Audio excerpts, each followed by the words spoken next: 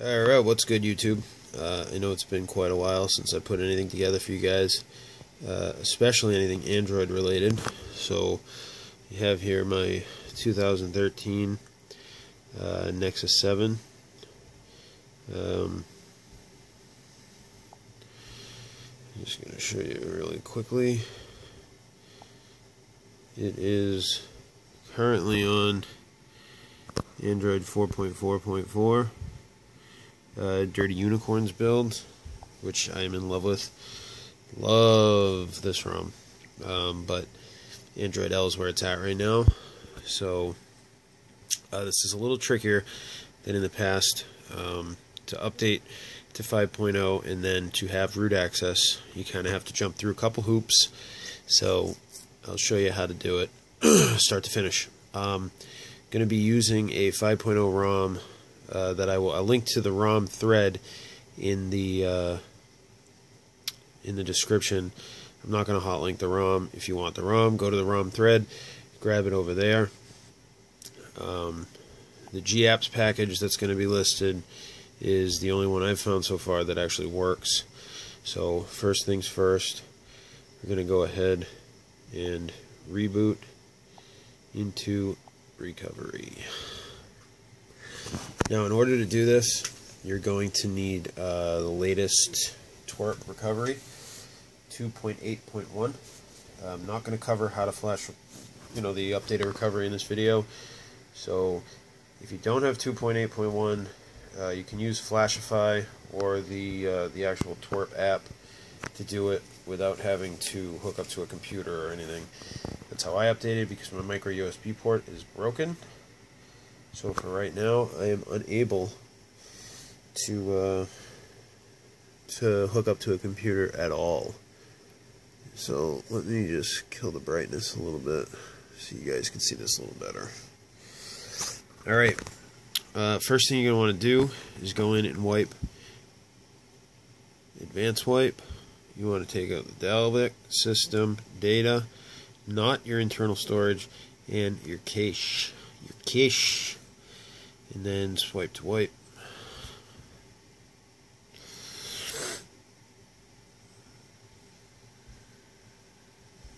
Alright, now everything is wiped. Now you can go ahead and install the ROM. This one right here, 11.13 build. I had some issues. There's actually an 11.14 version of this ROM available, but I had some issues getting it to boot.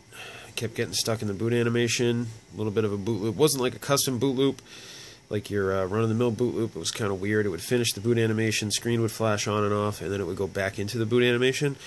So for all intents and purposes, for this video anyway, we're going to stick with the 11.13 build, because I know it works. So when you go to the ROM thread, just grab the 11.13 version. Don't go for the 14.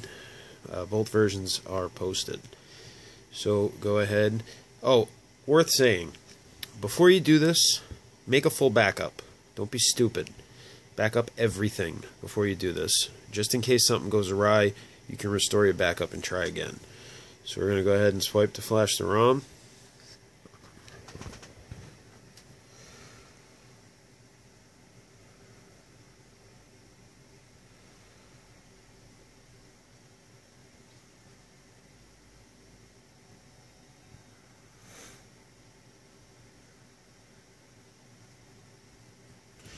Alright, we're going to go home, we're going to go back to install, then we're going to flash the GApps package. Now, when you first boot this up the first time, you're not going to have root access, alright? So, we're going to go, worth noting, occasionally, like the first time I installed this, the GApps package didn't seem to install right. So just for the sake of argument, we're going to go back. We're going to go back to install. We're going to select GApps a second time. And we're going to flash it again. You notice it's going a lot faster. I mean, a lot slower the second time. First time it popped right through, flash, boom, boom, done. This time it went a little slower. I don't know what's up with this GApps package, but if it doesn't go slow like that, flash it a second time. And then we're going to reboot system. Now this first boot, you will not have root access. You have to do it. For some reason, it has to be done this way. I'm not sure why. For whatever reason, the first boot on Android L, because it has to build everything through ART, because the Dalvik system no longer exists. This first boot could take a little while, so I'm going to pause until it's done. Alright, so you can see it finished booting up. It took about 4.5 minutes-ish to boot fully, so don't get freaked out if it takes a few minutes. Now you're going to want to go through the tablet setup. So I'm going to pause again, set up my Google account, my Wi-Fi, all that stuff now. So just bear with me, give me a few minutes, and I'll be back. Alright, so tablet's all set up. Go ahead and hit finish. I'm going to take the Google Now launcher. Actually, I'm just going to stick with this. Alright, so the tablet is all set. It's all set up. Now you're going to want to boot back into recovery. Power menu for right now only has power off. So you're going to shut the tablet down and then hold volume up and power until the Google logo shows up. Release power. Keep holding volume up until you get into recovery. Okay, now first you want to hit install. For this video I'm using the ElementalX custom kernel. You have to flash a custom kernel or a custom boot image. I highly recommend Elemental. The glitch kernel is also updated to be L compatible, so you could use that. For all intents and purposes, for all intents and purposes for this video, we're using Elemental. So this is an aroma installer, and it takes a few minutes to get through it. So I'm going to pause again through the installation of this.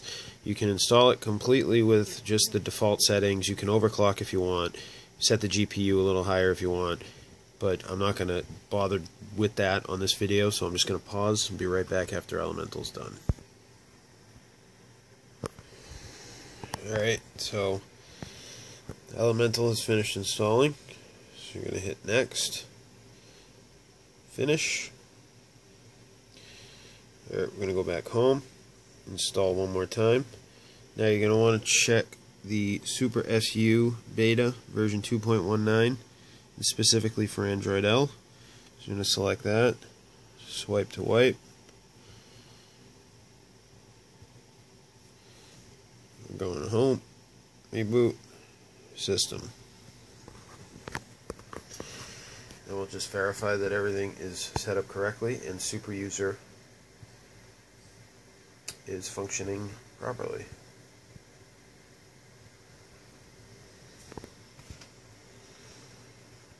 Now, if SuperSU does not, when you go into it, if it says no binary exists and it can't find one or anything like that, binary exists and there's no way to install it, then you've screwed a step of this up and you need to start over. Now, SuperSU is included here in the settings.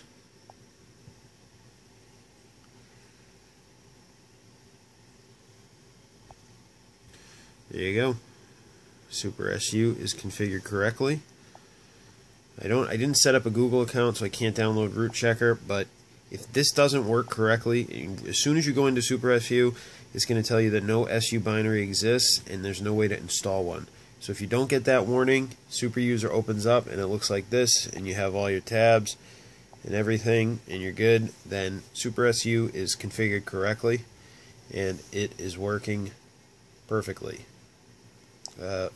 For all intents and purposes, if I try to install, if I put my Google account on this tablet right now, it's going to start to download and reconfigure all my apps, and that's going to take forever before I can install a root checker and do all that good stuff. So I'm not going to bother with that for this video, but that's about it. That's how you get your Nexus 7 onto Android L with root access.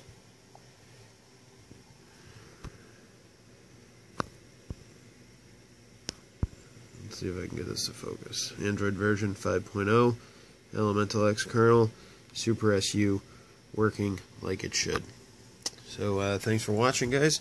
If you have any questions, post them in the comments. As always, subscribe, rate, comment, all that good stuff. Sworn Leader, signing out.